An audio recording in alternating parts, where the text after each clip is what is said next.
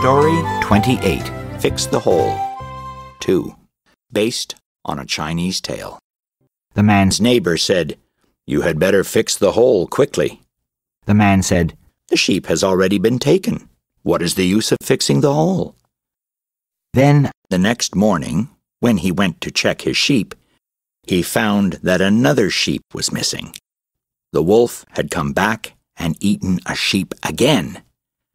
Now the man understood that his neighbor was right. Immediately he fixed the hole.